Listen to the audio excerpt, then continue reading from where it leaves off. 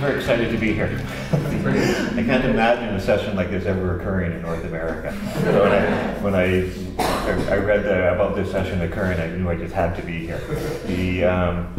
I'm working in collaboration with a skateboarder and artist. I think he'd be even more excited to be here, but it is a very long way to come. My principal collaborator, which I'll refer to several times, is named Bruce Emmett. I have several slides. Several of them have images of skateboarders in a skate park in the background. Those all come from the skateboard park that we're investigating, we're studying. That's in West Vancouver, Canada, and all the photos date to about 1977. In 1977, a skateboard park was constructed in the community of West Vancouver, Canada. It was the first skateboard park built in Canada, among the first in North America, and although now buried, is one of the oldest remaining skateboard parks in the world. The park was advocated and designed by some of the major players in the skateboard industry. The construction was filmed and media reported on opening day events. The park was skated by a wide range of people, including those who would go on to become some of the earliest professional skateboarders. The popularity of the skateboard park waned, and the park was deliberately covered with about 2 meters of fill in 1984. The park has become something of an urban legend or myth, so much so that a couple of years ago a fake media story appeared on the park about people discovering it, excavating it, and skating it again. My collaborator refers to this as a hoaxcavation. I, along with a variety of others from the skateboarding and art worlds, have been trying to do some archaeology at this skateboard park, but we face opposition from the landowners, which is a local school district. My principal collaborator, Bruce Emmett, a skateboarder, artist, and educator, tackled the history of the skateboard park as part of his master's work in art. He has been skateboarding for more than 30 years. The skateboard park is known by many names. The most official is the Inglewood Mill Skateboard Park. The most common name is the West Van Skate Park. In this presentation, I provide some background on our archaeological project associated with this park, describe the significance of the park, outline what we think archaeologists can learn from skateboarders, discuss the resistance we've been getting to do some archaeology here, and we describe what's next, what we hope to accomplish. I came to this project rather late. I've been directing a wide range of field projects over the last 30 years and wasn't looking for anything new, but things changed about 3 a.m. one morning in 2013, 3 years ago. It was then that I received an email from someone I did not know, but would eventually become my collaborator. The email invited me to become involved in this archaeological adventure into the world of skateboarding, art, and archaeology. I happened to be at my computer that morning at 3 a.m. working on something else, but I was immediately hooked by the prospect of collaborating with skateboarders and artists. So I immediately, hopped on board. There was no question. The abstract of this presentation mentions a wide-eyed archaeologist becoming immersed in the culture of skateboarding and discovering a level of intellectual engagement in an activity often perceived to be reserved for punkin parking lots. That wide-eyed archaeologist is me. I'm not a skateboarder, which is probably obvious. I do have a slight connection to skateboarding through my kids, though. About 10 days ago, I mentioned to one of my adult kids that I would be presenting on this skateboard project at these meetings, and the conversation turned to some of his own skateboarding exploits. My favorite relates to a time a few years ago in a resort area within the mountains of Western Canada. He was living there, skateboarding in the warm months, snowboarding in the cold, and working when necessary. As he tells it, he was barely awake one morning about 7 a.m. as he was skateboarding to work along a concrete pathway through a forested part of the resort when he hit a large black bear. Neither the bear nor my son apparently were paying attention. He described it as like hitting a brick wall. My son ended up in the nearby hedges. The bear walked away. So did my son. The principal takeaway for me on this, as it relates to what archaeologists can learn from skateboarders, is that like skateboarders, archaeologists should not operate equipment or even be out without being fully caffeinated.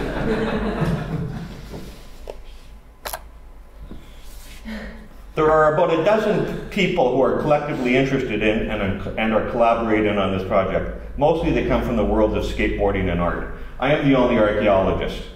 Most of the collaboration has been restricted to meetings between just my principal collaborator, Bruce, and I. These meetings always take place at a pub, usually associated with small craft breweries. So far, our meetings have taken place in 5 different cities, and I figure we've each sampled at least 20 different kinds of beer during these meetings. Bruce is most fond of bright citra-hopped IPA. My own preferences lean towards the darker varieties. There hasn't been much in the way of archaeological interest in skateboarding or skate parks, or as we are now calling it, skate parkology in North America. We think we are pioneering the archaeology of skate parks there, maybe in the world, we don't know. There is also apparently little general interest or appreciation of skate park heritage in North America overall, outside of or beyond the skateboarders themselves. One notable exception is a skateboard park in the US. In 2013, it was listed on the United States Register of Historic Places, but that didn't work very well because the skate park was still destroyed in 2015. We have several objectives for this project.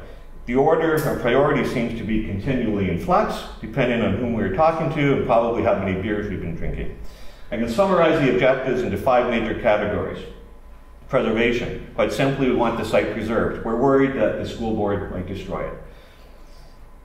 We want recognition of significance. We want the site recognized as having a very high level of significance in a number of categories, which I'll talk about later. Education. We envision involving the public, high school teachers that are associated with the school grounds, as well as the students from that high school, as well as university students. Archaeology is art.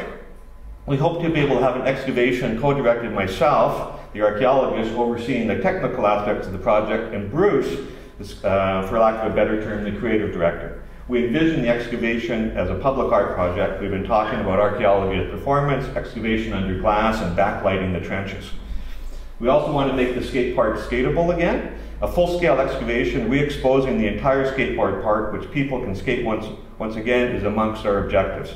Even if re-exposing the skate park is only temporary. We view the skate park as a usable, ready-made sculpture, an interactive piece that can be skated. As mentioned in my opening comments, the skateboard park of our primary concern is located in West Vancouver, Canada. West Vancouver is mostly white, wealthy, and conservative, which is important to our story of resistance, which I'll get to shortly. The skateboard park is buried under a few meters of soil. The rim may have been jackhammered, but most of the archival records we have seen suggest the rest of the park is likely unaltered. In fact, records at the time of burial suggest that should skateboarding regain popularity again, the fill could easily be removed and the park could become skatable again. The park was designed for beginners, with mellow transitions and low walls, including a dual snake run with side-by-side winding paths ending in 2 bowls, one 4 feet deep and the other 6 feet deep.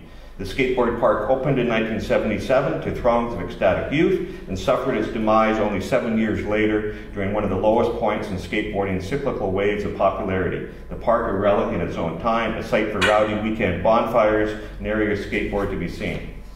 The park's legend is equals parts glorious and tragic. Balancing the stories of stoked youth participation in the most radical sport in North America are the stories of burning tires rolling down its curved walls, beer bottles smashed at the bottom of the bowl, the park's less than smooth transition into a teenage wasteland.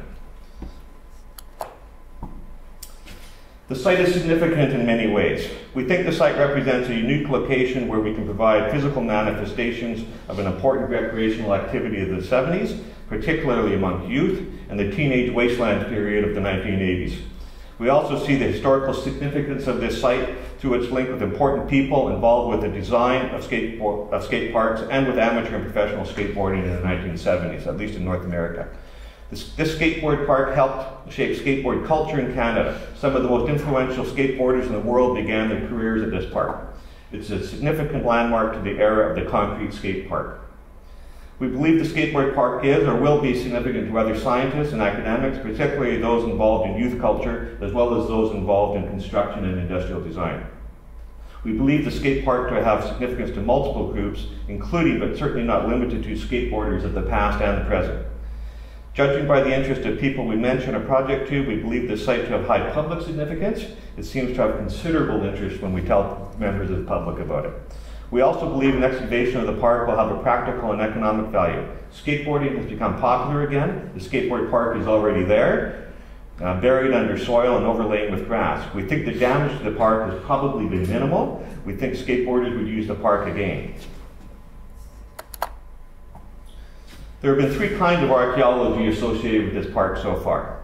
Before I became involved, my collaborator, Bruce, had written a thesis essay on his work involving the skateboard park. He describes his work as being that of a pseudo-archaeological excavation, digging through the layers of the site's history, engaging with questions around authorship and authenticity, historical accuracy, and objectivity. It isn't what most of us would likely to call archaeology or pseudo-archaeology, but nevertheless, he was engaging with material culture and some important questions. Bruce commissioned a ground-penetrating radar firm to do some testing at the site in 2012. Although verifying the general layout of the skate park beneath the soil, there were also some irregularities. The GPR firm attributed these irregularities to water-saturated soil. On the left there, you see someone being filmed. That's one of the initial advocates of the park from the 1970s being filmed for a documentary on skateboard history in Canada, but unfortunately that film hasn't been completed yet. The third kind of archaeology that we've been doing there, associated with the park, is the collaboration primarily between Bruce and myself. This is what we do mostly in pubs. Mostly this means focusing on the skate park through the lens of archaeology, discussing such things as significance, and working on proposals and research designs. To understand what archaeologists can learn from skateboarders, it is useful to consider some basics of skateboarding culture. My collaborator, the skateboarder, describes the culture. The skateboard, the baseball cap, the graffiti jacket are all items that carry secret meanings, meanings which express in code a form of resistance to the order. The skateboarder's aesthetic in many ways aligns with that of the punk generation. The punk movement arose at the same time with the second wave of skateboarding in the 70s, and to this day informs much of contemporary skateboarding's aesthetic, as skateboarders continue to question, reject, and redefine cultural values and norms. For a skateboarder, appropriation, construction, and transformation of spaces for skateboarding are intrinsic to his or her practice. The desire to break free from boundaries is the most overwhelming impulse. Skateboarding has a set of unwritten cultural codes, but there is no official rule book. Bruce says skateboarders have a unique way of interpreting the world. They are appropriators and users of form. They see the built environment as a playground. Bruce, my collaborator, asks, what happens to the history of a place, to its dominant stories, ideologies, and mythologies when they are appropriated, subverted, reinterpreted, and superimposed with new ones? I, on the other hand, the archaeologist, answer, wow, good questions, Bruce, and an interesting way of interpreting the world. My own questions, at least initially, have included, how interesting and fun would that be, working with skateboarders and artists? Then they moved on to, how can we merge our perspectives, our passions, our interests? We have discovered, at least for us, that what brings us together is art. Art is at the intersection of skateboarding and archaeology, at least for us. Art is the tie that binds. Another tie is punk. Bruce is closer to living punk, but doesn't identify as such. I, on the other hand, admire punk from a distance. My interaction with Bruce and other skateboarders, and a very small bit of learning about skateboard cultures, offers some reaffirmations, such as remembering to look at cultural landscapes rather than just sites and artifacts. Remembering to look for appropriation of built environments. Remembering a sense of play leaves physical evidence far beyond toys. Remembering to question, reject, and redefine. Some of the other things archaeologists can learn from skateboarders include sharing the resistance to order and the desire to break free from boundaries. I've learned a little bit about creative use of language. The opening words of this title of this presentation, Never Say Last Run, is skate superstition. But as Bruce notes, it's real. I think he speaks from experience. Some of our meetings he's wearing, bandages. The saying last run in the skateboard world apparently spells certain disaster, inevitably leading to injury and misery. In the context of this presentation, however, we use it to mean that despite the hurdles we aren't giving up, we're continuing our work. Our position strengthens our resolve to excavate the park. Challenging the terrain, also in the title of the presentation, is another refrain from skateboarders. We use it here to mean skateboarders are challenging the terrain of denial and opposition to skateboarding, past and present. One way they're doing this is to bring an archaeologist on site. Previous to my becoming involved, requests for archaeology being conducted at the skateboard park were rejected. I imagine it was easy for the school board to deny skateboarders and artists, both groups largely viewed as outsiders and often with negative images, access to the skate park. Part of my involvement as an archaeologist in a local university is to correct that, to bring some academic legitimacy in a way the school administrators could perhaps understand. There are many similarities between skateboarders and archaeologists, at least as I've observed them.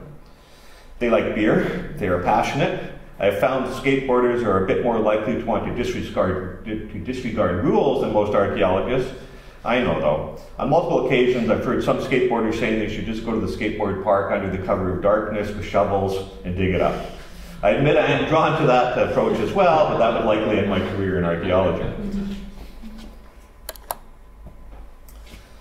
When I was approached to become involved with the project, I didn't hesitate to accept. The opportunity to collaborate with skateboarders and artists was too great to take a pass on. But another appeal of the project was knowing the challenges of getting permission to excavate.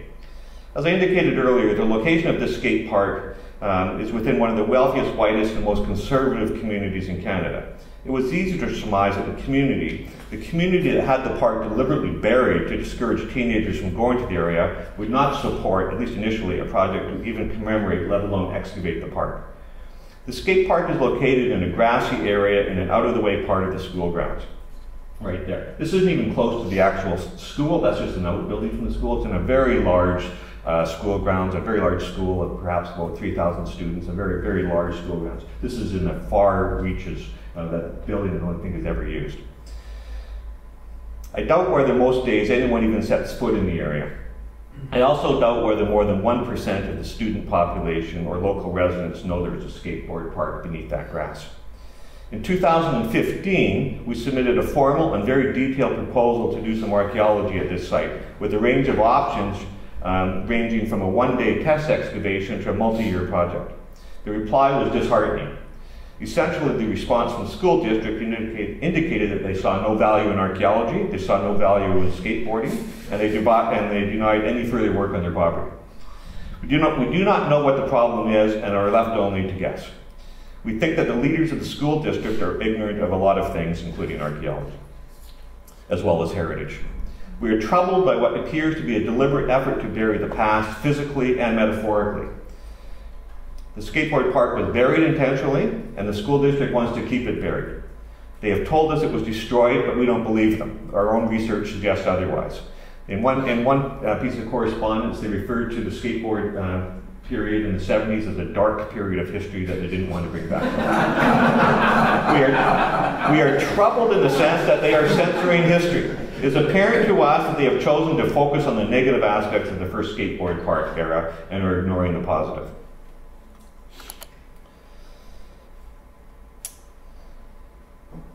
We are beginning the process of seeking heritage status for the location of the skateboard park. We are working on making an application to the Canadian government to have the skate park nominated to the United Nations World Heritage List. We also intend on making applications for designations by federal, provincial, and city governments for heritage status. At a minimum, we would like a commemorative marker at the site. Ideally, we would like full recognition as an important heritage site with at least part of the park excavated. Excavations would include the art world and skateboarders. We are considering going to the media. We think media will be interested in this project, which in turn will bring broad public support and put pressure on the school district to allow this project to go forward. We think the timing for this project is good. We think there will be an increase in interest in skateboarding now that it will be a recognized sport at the 2020 Olympics. I have a much larger written version of this presentation. I'd be happy to send an email to anybody who's interested. Thank you.